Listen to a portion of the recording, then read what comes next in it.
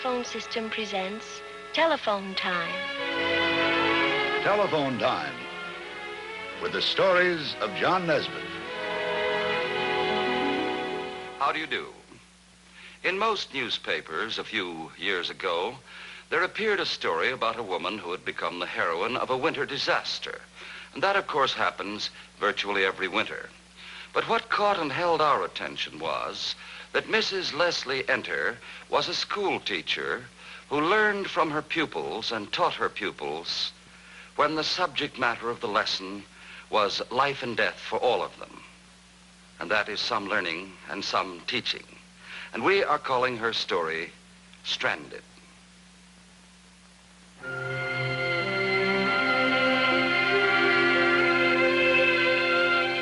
The day began like many winter days in Minnesota.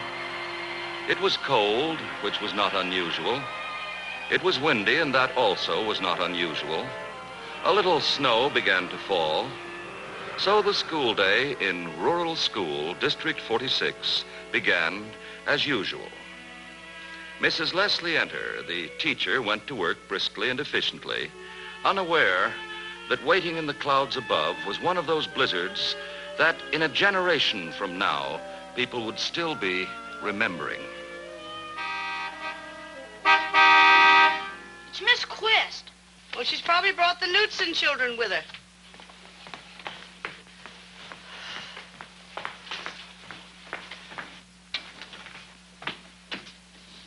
I'll be right there. Jimmy, will you please turn up the heat? We're gonna have school. We're going to have school. Turn it up to 70.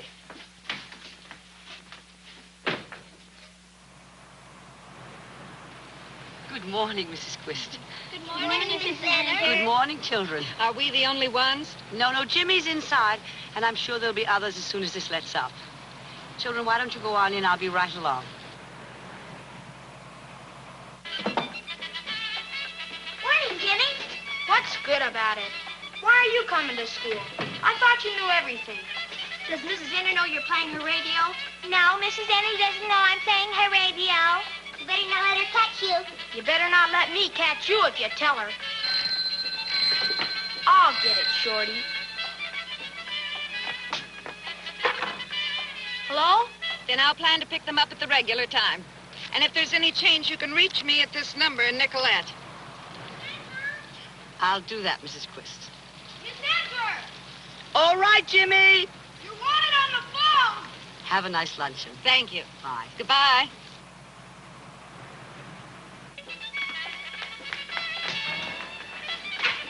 Jimmy, turn off that radio. Me? Turn it off and leave it off. Hello. Oh, hello, Ella. How are you this morning? Yes, we just got here. Oh, just a minute, Ella. This isn't recess time. You must do some work. And you too, Jimmy. Yes, Miss Enter. Excuse me, Ella. Well, there are only 5 of us so far. Why, what's the matter? Well, a lot of parents have been calling this morning to find out if there was to be school. They couldn't reach you, and I guess the storm had them worried. Well, we just got here and everyone's all right.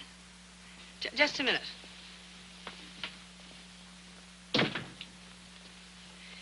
Is it bad where you are? Oh, well, Bea, that's one of the reasons I called you. Our number 3 line went out just a little while ago. And we can't be sure how long the others will stay open. Well, I'm sure we'll be all right. Thanks. Yes, I'd appreciate that. Goodbye, Ella.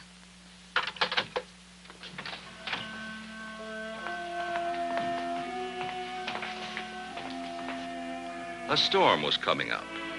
But the schoolroom was pleasantly warm by now, and there was the usual work to be done. Make a routine check of the furnace. One of the talents of a rural school teacher lies in playing the janitor to the school furnace. Then into a pair of comfortable shoes and off to the classroom again. For the rest of the morning, Mrs. Enter directed the minds of her pupils away from the blizzard raging about them.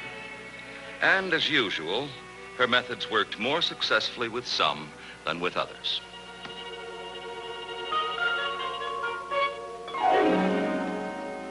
By the time lunch was over, however, she could no longer ignore the fact that the storm outside was rising beyond the usual snows of a Minnesota winter, and her thoughts went to making provisions for what might be a long day's siege.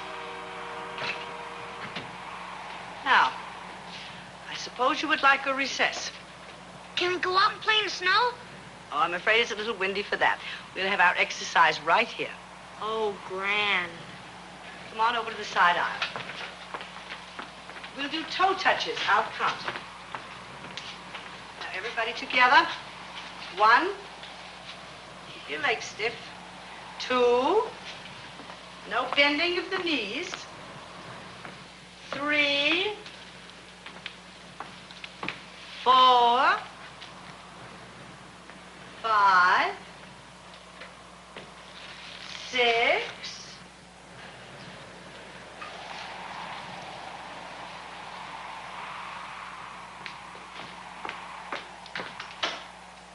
Maybe the power lines are down.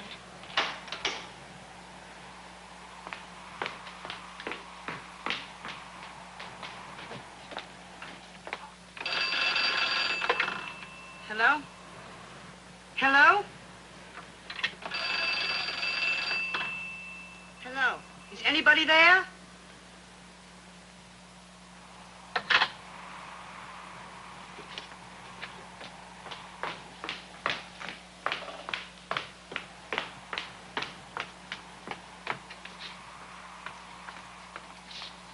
Has the furnace gone out too?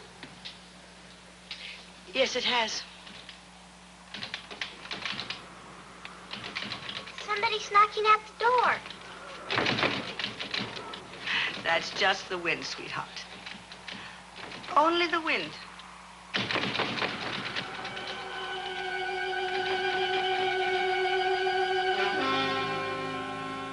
It was late afternoon before the citizens of Nicolette, realizing the plight of the little group stranded in rural school District 46, could marshal the forces necessary to do something about it. There's your road, Lieutenant. 9 miles of dirt. What about the bridge? We hope it'll hold. I don't know. That plow's heavy. If you pass there, we're all right.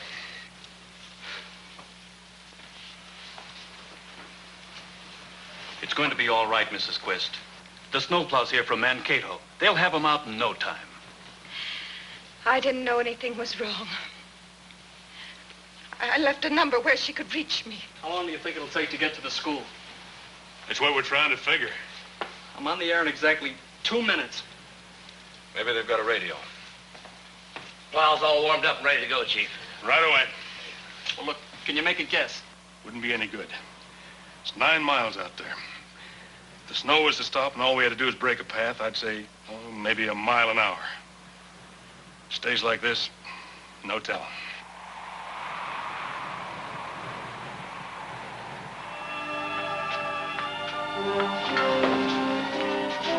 Now, we'll put these plants in the furnace room. Jimmy, will you get me a candle and some paper? There.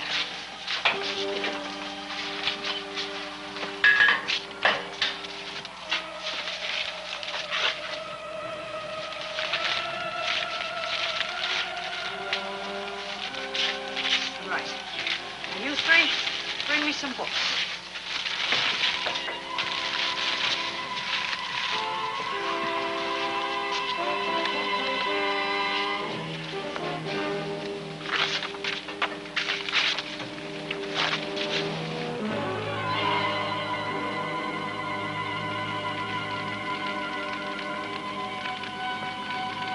Jimmy.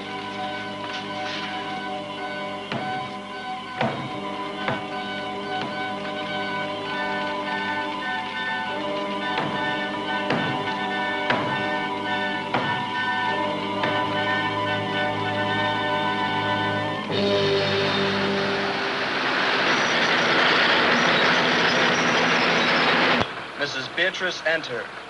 If you or any others in the schoolhouse are listening, help is on the way. A snowplow has started up north along the Gaylord-Nicollet Road. Betty Lou, would you please bring me the radio map? car will follow the highway as best it can. But still snowing heavily. No sign of relief. And for that reason, no accurate estimate can be made as to how long it will take the rescue party to reach the school, which is just a shade over 9 miles from this point. If you are listening, Mrs. Enter, and everybody concerned, you told me to get more keep wood. you posted on every new development in this rescue attempt. Now, this is Jerry Ferguson speaking to you from KMT's mobile unit and switching you back to our studios. Thank you, Jerry. On the national news front today... That's the last of the desk, Mrs. Enter. ...words for Wendell Wilkie. Didn't I tell you they'd be coming for us? I'm hungry. You promised we'll have a party, Mrs. Enter. Well, that's just what we're going to do right now. We're gonna have a story, too? Yes. Jimmy's going to tell us one. Me? You. I don't know any stories. Oh, sure you do, James. A smart guy like you ought to know at least one story. Something simple, like a nursery story. That won't strain your brain. Harold, are you looking for a hit in the head? Now, come on. That will be enough. Jimmy, start your story. Once upon a time, there were 3 little pigs. They were 3 of the piggiest pigs you ever saw in your life, always stuffing themselves. 2 of them were girl pigs, and the 3rd was a half-pint boy pig. Mrs. Enter, he's talking about us. I have an idea.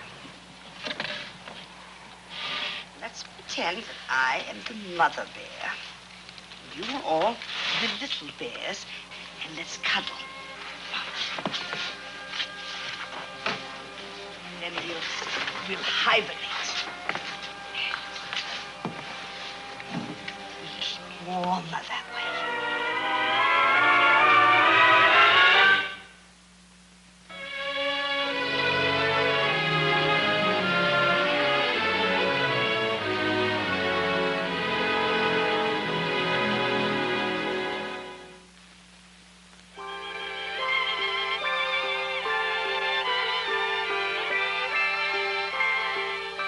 Once upon a time, there were 2 people who were sad and lonely and wishing they could hear a cheery word.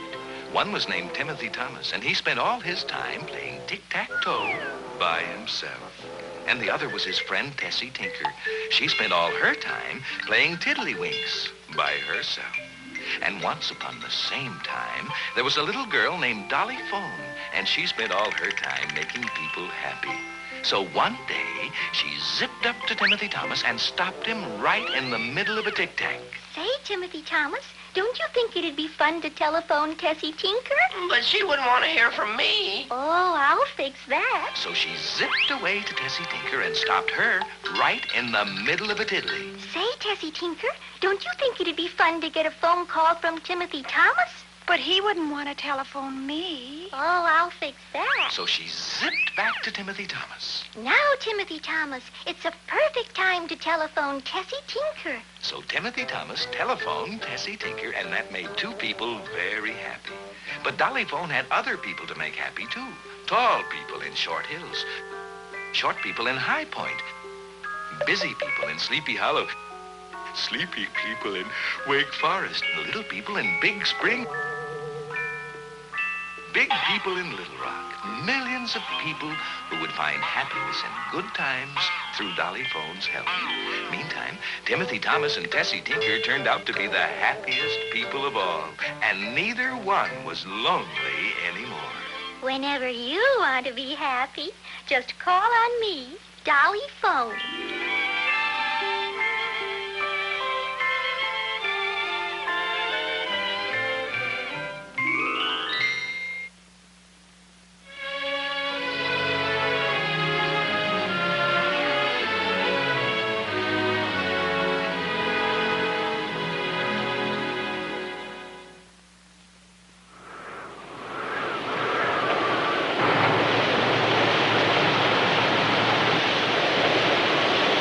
It has been 5 hours now.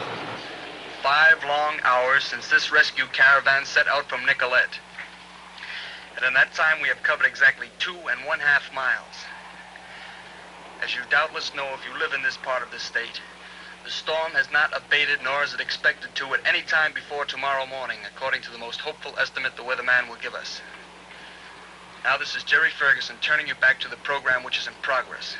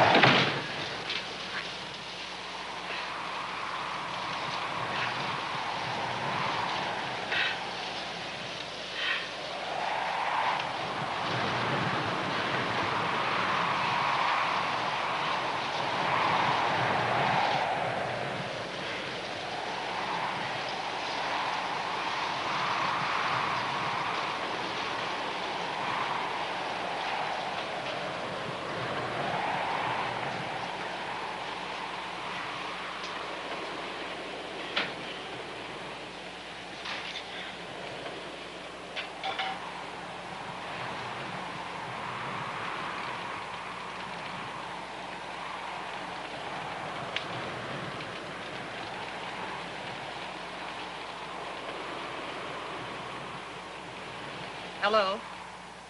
Hello? Hello? Oh, yes. No, Miss Quist, I'm sorry, that line's still down. But they're working on it, so don't you worry.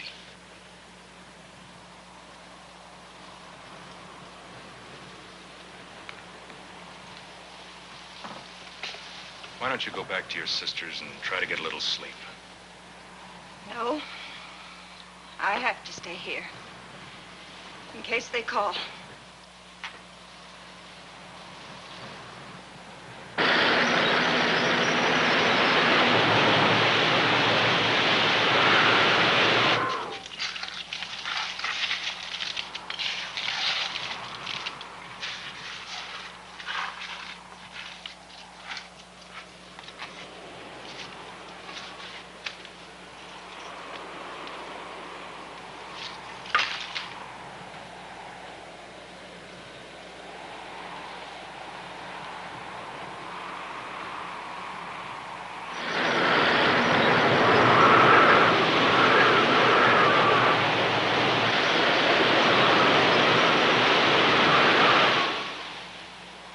What time is it?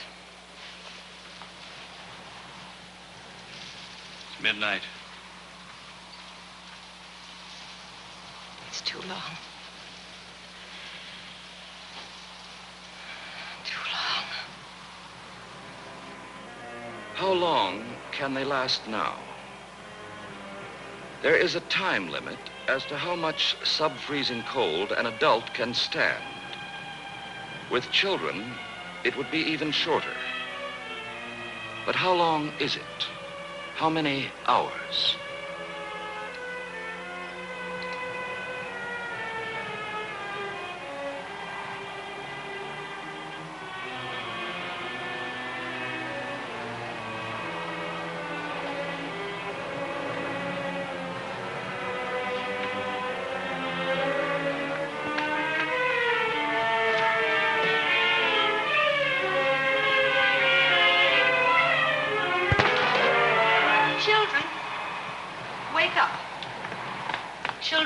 Children, wake up. Wake up. I have to talk to you. Is it still night? Yes, but you've all got to help me. We have a problem to work out. Now, all go and stand over by the blackboard. Go on. By the blackboard, that's right.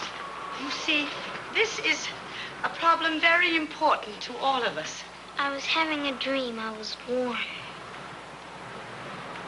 Now, a little while ago, while you were all asleep, I heard the latest report on the radio.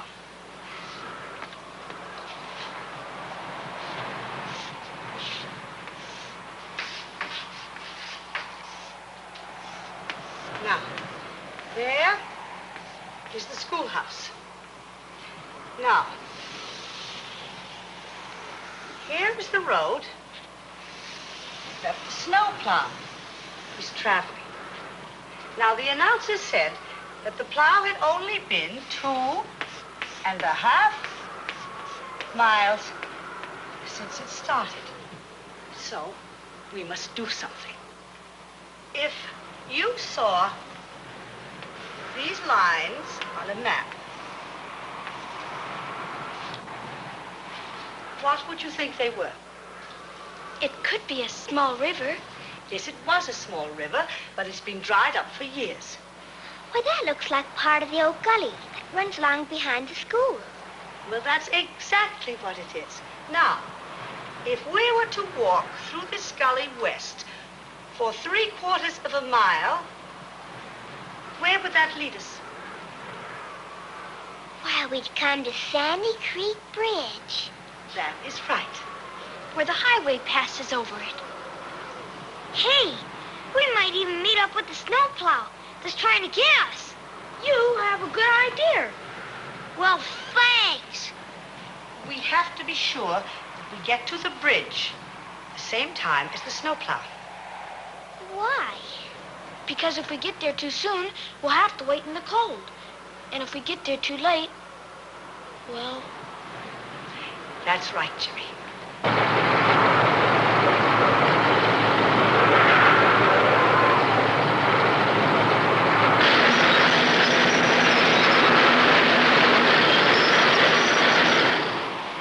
Now, we're going to march single file. Mavis, you first. Harold, that's right. Jimmy, you go last. Now, each of you take the hand of the person in front of you. Now, remember, no loitering or stopping to rest, no matter how tired you get.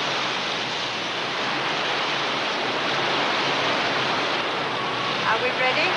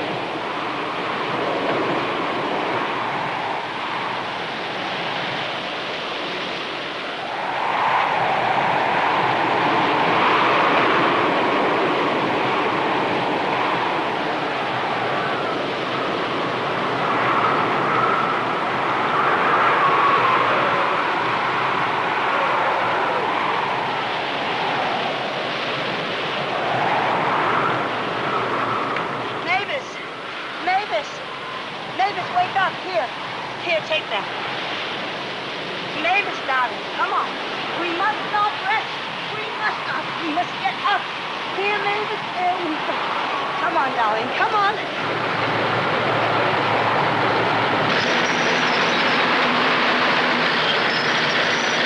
Now, come on, we'll do piggyback. Hang on to my coat. And away we go. Away!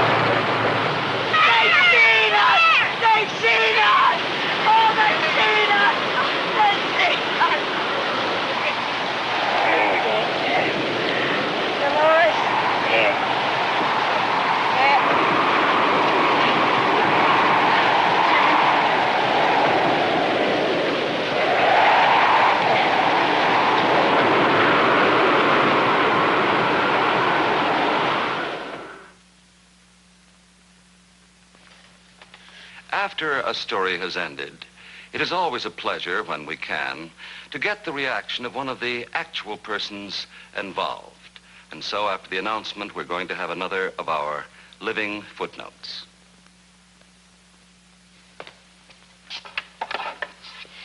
When you call someone out of town, here are some hints that really work. Give the operator the telephone number you want instead of just the name and address. That way your calls go through twice as fast. And you can keep a handy list of telephone numbers in this attractive blue book. It's a personal telephone directory your telephone company will be glad to give you free.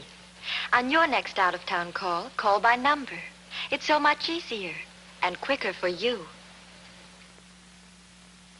I hope that Mrs. Enter doesn't keep me after school for calling her a footnote, but it's one of our customs around here.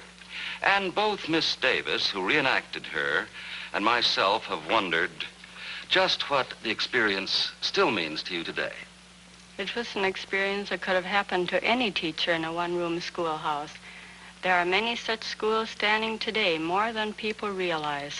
And I also imagine it must be a great deal of hard work. Oh, no. I enjoyed it. I learned a great deal there. In fact, I look at this not as my story, but as the children's story. And I knew she was going to say just that. And yet many of those children must be almost grown-ups by now. And I will bet that when there's a heavy winter snowfall, they remember. And they think of the story not as theirs, but yours. And thank you so much for being with us. In this pleasant living room, we shall meet Victoria Harrington, whose courage and devotion to her son Johnny made front pages of the news and carried her through an ordeal that few mothers have ever experienced. The story of that terror that swept into her secure, snug little home in Millen, Georgia, which we will call The Intruder. And until next week, this is John Nesbitt wishing a goodbye to you all.